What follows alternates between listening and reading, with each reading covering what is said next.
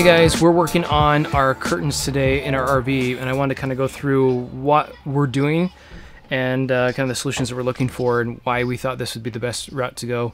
We're kind of in a hurry to get our RV renovated, so we were looking for something that was fast and easy and reliable also, that got the look that we're looking for.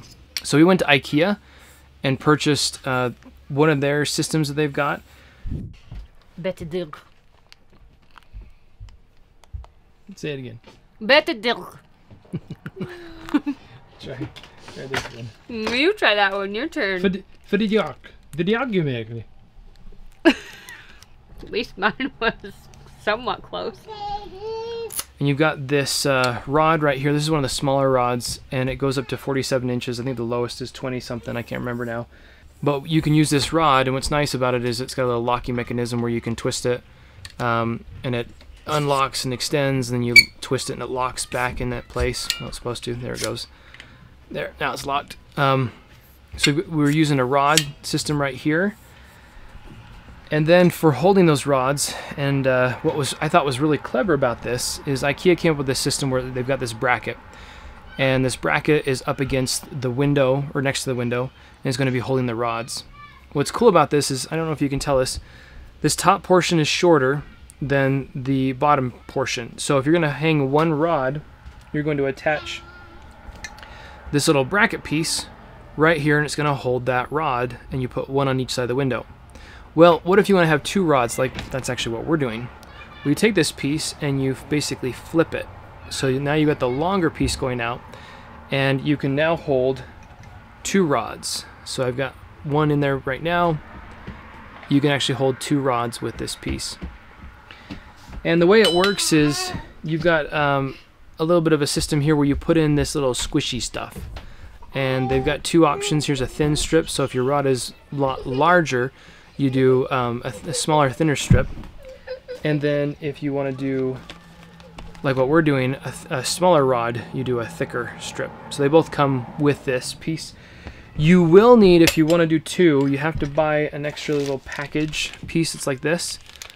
And that package piece will give you the second piece that you can put on here. And there's probably different ways that you can do it, but what we're choosing to do is we're actually putting this bracket closer to the back of it, this little holder.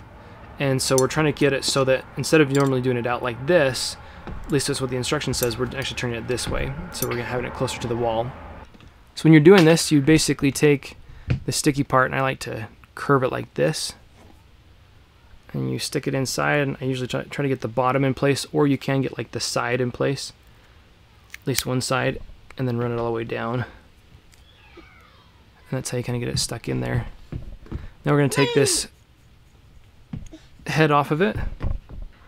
So I'm going to turn mine this way and enter the screw from the top. There we go. Now I'm screwing it in.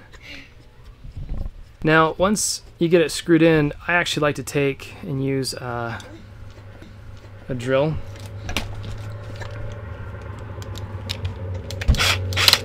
Just to tighten it a little bit.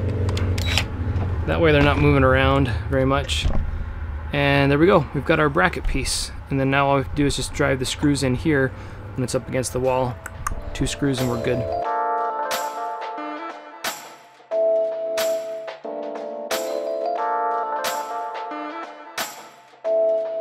I forgot to mention that we got into kind of a tight spot on our two side windows that are on the side of the slide that comes out. So we couldn't get back there and actually screw in what we needed to do. We ended up taking off this piece of the bracket and actually driving a screw up through this spot. And doing that, we're able to get it into the ceiling straight up as compared to drilling into the sides. And that seemed to work. We had to use another piece to be able to hold the second part, the second pole, and it's typically used to hold electrical conduit, and so we were able to take that and use that and screw that in easier than we were to put another bracket, another circle piece in, since we had to keep it. We didn't have the length to be able to put in the longer piece on the top. Okay, so we bought sheer curtains from Home Goods, and they came in a pack, a long pack of 4. And we were able to take one whole curtain and make You want to show this? Mm-hmm. Make 2 to go here, and then the extra was able to fit on this window. My wife's working hard in making and actually sewing and putting together the curtains that are going to go on.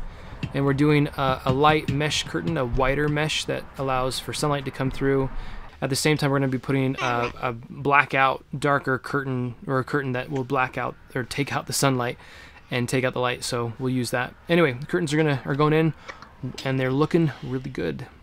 Here, look and see yourself. Say hello. Hi guys. Hello. Hello. Hello.